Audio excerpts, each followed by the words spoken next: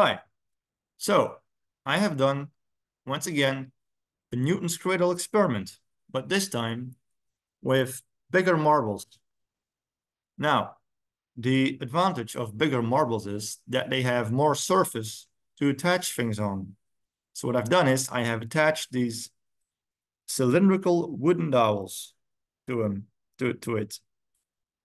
This one broke off just a minute ago, but I have already done all the experiments. So with these cylindrical wooden dowels, as I let the ball swing, they can pass through the photogate. And that's a big advantage. So now we can measure the timings. We don't have to use slow motion cameras anymore. We don't have to count the frames anymore. We can just let them swing through the timers, and the timers will give us the timings. So there should be no more discussion about velocities anymore. Of course, there will be, because all my data list over here proves the opposition wrong. I have done 80 trials, 80 of them. I have recorded all of them, and I will upload them in a separate video. So I only have like 3 velocities that we wanted to know whether or not they bounce back with half the velocity and whether or not momentum is conserved. So all we need is the incoming velocity and then the reflections.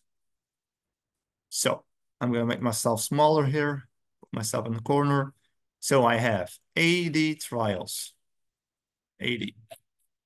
The mass of the small ball is 0.3275 kilograms. The mass of the heavy ball is 0.9335 kilograms. It's not exactly a 1-to-3 mass ratio. It's more a 2.8 mass ratio, but that's the best I could find. That's the closest I could find for the 1-to-3 mass ratio with the marbles that I have. So this column here shows us the momentum before collision. So the initial momentum before collision.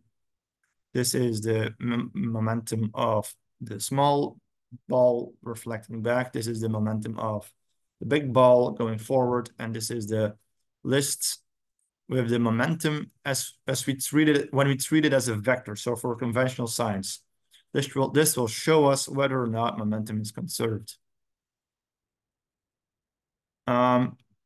And then over here, we have the list with momentum when we treat it as a scalar. So that's for the opposition who believes that direction does not matter for momentum, that we always have to treat momentum as positive values. And so over here, we have a list with error percentages. So the error percentage for momentum. So for conventional science, over here, the blue one, this is the error percentage for conventional science.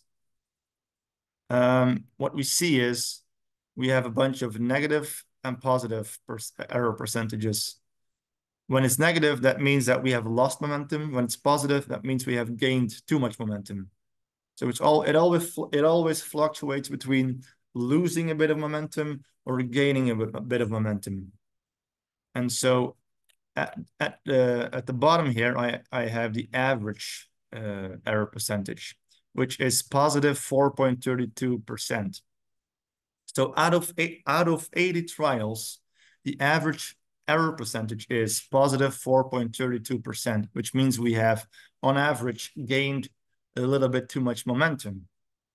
Free momentum, you might say.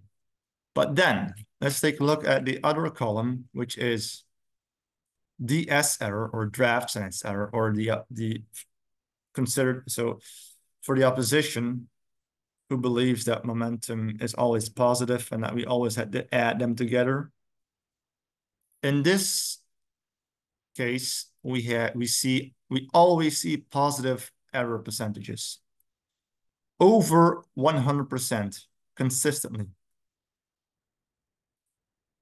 On average, the error percentage for the opposition for draft science is positive 117%. 117. So every single trial, all 80 of them are insane free momentum experiments. According to them, according to the opposition. So And for conventional science, the average error percentage,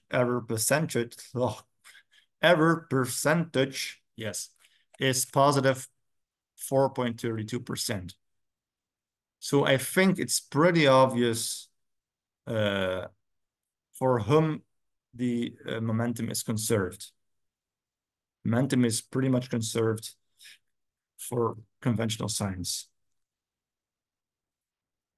Now, let's take a look at the velocities. Do they bounce back with half the velocity after collision?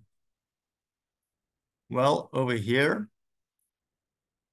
So when it's half the velocity, that means it should go twice as slow as the initial velocity. Over here, I have the average velocity. So it says 1.78. So on average, the small ball reflecting back, on average, it went 1.78 times slower. To be ideally, it should have been around 2 times as slow, but it went 1.78 times slower. So it actually went faster consistently.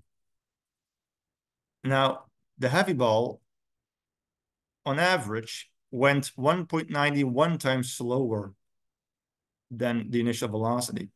Ideally, it should have been around 2, but it is 1.91 times slower. So still a little bit too fast. So as you can see, they did not bounce off with the exact ratio.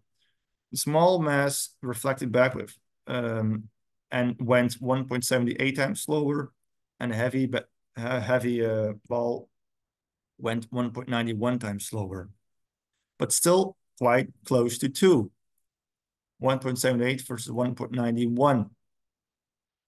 Again, I think it has to do with the fact that they are not perfectly 1-to-3 mass ratios. So I think that's all we want to know.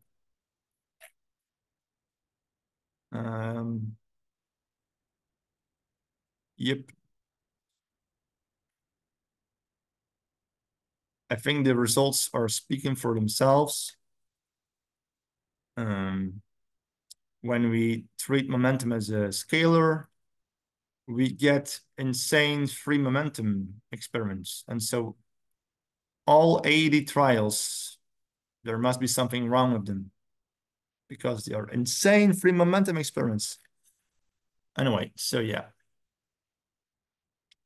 that's it. That's it. Enough.